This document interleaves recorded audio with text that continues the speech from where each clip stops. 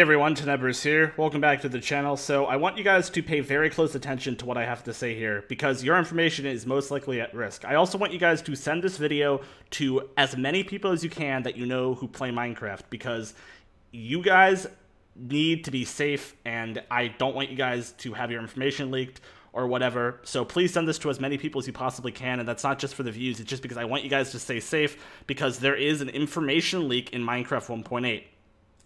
So, what do I mean by that? I mean, basically, a server can see any file on your computer using an exploit. So this post was created by Punk Heel yesterday, and it's titled Information Leak in Minecraft 1.8. So he talks about Minecraft, and it says, Minecraft can be played in single-player, multiplayer, and on Realms. Realms is the multiplayer version hosted by Mojang. The flaw we describe only targets multiplayer, where servers are controlled by third parties. The 1.8 version, released on September 2nd, 2014, introduces resource packs, custom images and sounds to use when rendering the world.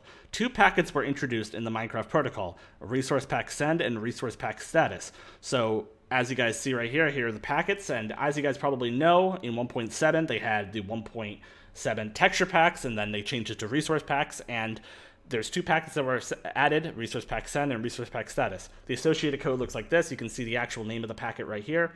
So it's S48 packet resource pack send and C19 packet resource pack status. That's in the client code right there. And now he's going to go on and tell us about how to trigger the exploit. So here we go. To trigger the exploit, servers simply need to send a resource pack send packet using a URL that starts with level://. The game will try to load that file from the saves directory. If the file exists, a packet with the status accepted is sent. If not, a packet failed download is sent instead. Traversing directories is also possible using .. putting the whole computer's data at risk. Servers can check if a file exists on the player's computer, enumerate usernames, but maybe even worse.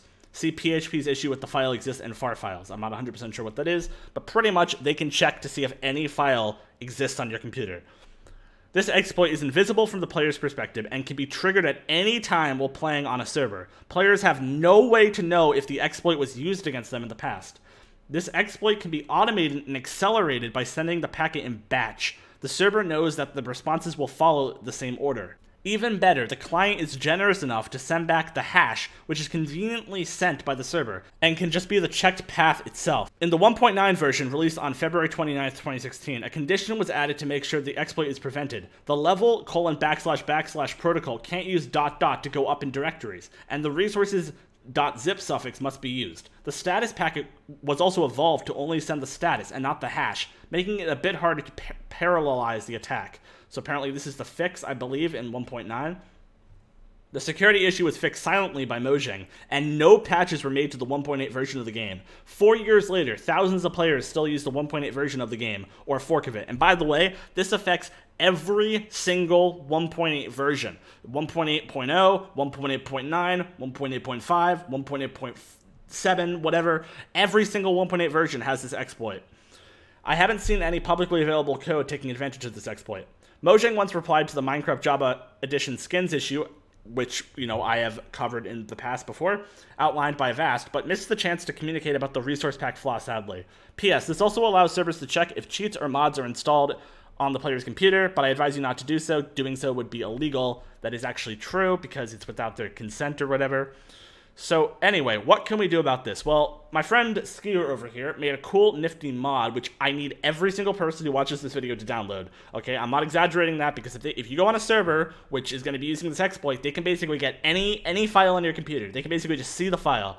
So here's the mod right here. So this is resource exploit fix. You just download this, put this in your mods folder. It should work on most versions of 1.8, I believe.